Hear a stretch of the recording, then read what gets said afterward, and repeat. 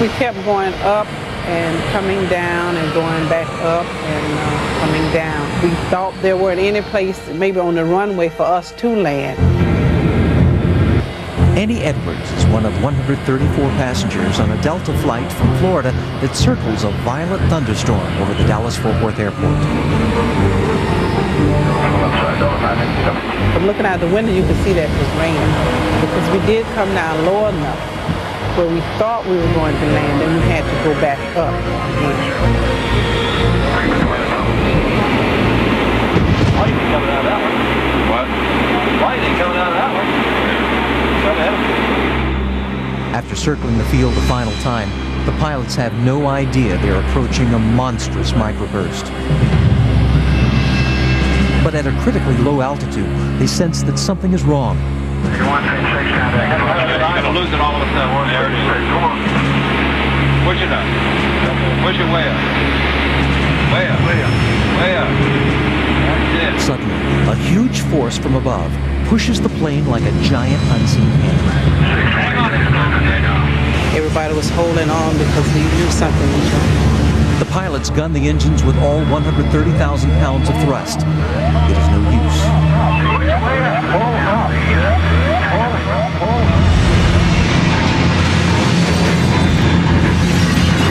The fire was approaching. I could feel the heat, but it did not burn, nor singe. So I said God was there with me. Miraculously, Annie is left dangling in the severed tail section with 26 other survivors. But the bodies of passengers lay strewn across a field.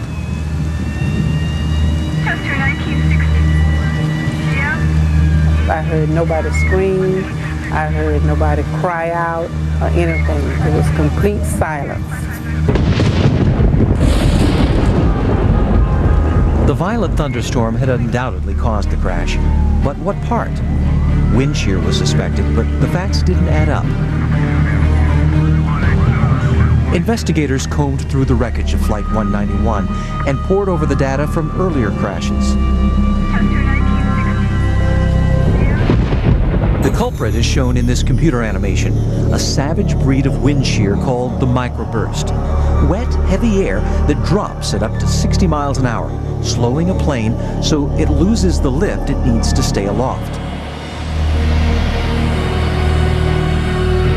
It's now believed that microbursts caused half of all air disasters before that fateful day. They're sudden, and you get no warning. You can fly for 30 years and never have an experience with one, and all of a sudden you find yourself out of ideas and airspeed at a very crucial point of the flight.